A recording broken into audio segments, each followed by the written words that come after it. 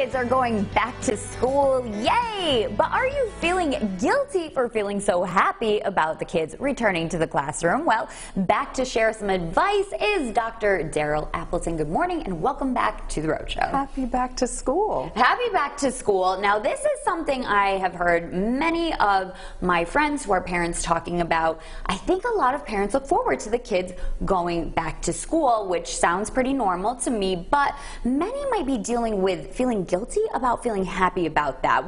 Should parents feel guilty? How does it work? It's an interesting dichotomy that we see because you want your kids around, and our society does this thing where you should want to be with your kids. But after 3 long months, it is absolutely normal to want to have a little bit of you time or to return to normal with the school system. So it is very interesting that a lot of parents tend to have these feelings and they feel bad about feeling good about back to school. Yeah, so if they are feeling guilty, what can they do to kind of check themselves?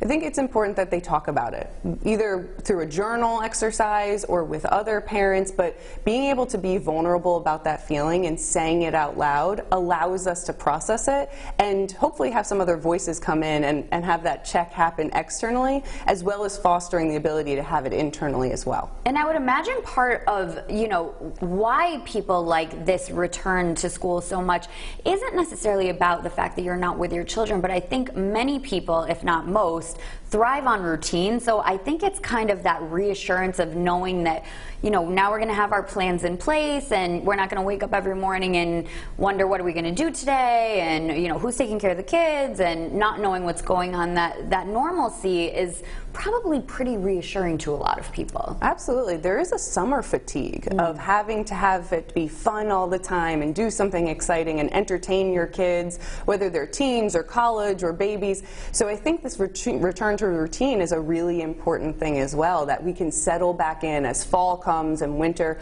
We can really get back into the things of our normalcy and be able to provide a little bit more structure for our family. And speaking to that summer fatigue, kind of on the other end of the spectrum, people might be feeling guilty that they didn't get to everything that they had, put on their summer bucket list, or, we wanted to go on vacation here, or we wanted to head to that water park. How can parents help themselves and their children, if they feel that way as well, feel better about maybe not getting to every last little thing on the list? And that's a big one. I think a lot of people don't even realize they feel that way, but it comes up in conversation or it comes up in these feelings that they have. So I say to a lot of my clients, you can do anything, but you cannot do everything. It's an unrealistic expectation that you're going to get to everything on that list. So be a little bit kinder to yourself. Embrace the things that you did do. Speak to your kids about all the experience you did have this year, your partner even, or if you're a single parent, your friends. Really celebrate the fact that you went out and you did these really great things. It's okay that you didn't get to all of them. And I'm sure that it's more about memories than specific places you went, or the, specific things you did, or dinners you ate, because from my own childhood, I think back to summers and I just kind of remember the summer and the feeling, not necessarily the specific trips we took to places. Exactly. We remember things mostly through pictures, and even then our memories are faulty around that. But that feeling piece, that core memory of the smell of the grass or being outside or what the ocean is like, is something that's way more important than it was perfect, it was Pinterest perfect, it was curated.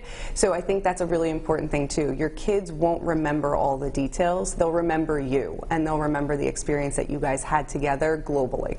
And then lastly, there might be parents who are either going to be empty nesters or sending little ones away for the first time, or just really did enjoy their summer with their children and are kind of feeling that void a little bit. How can those parents feel a little bit better about the situation? This is a great time to transition yourself. Look into the things that you need, and maybe it's a little bit better of a time for you to embrace a hobby, or to expand your business, or to expand your personal development of sorts.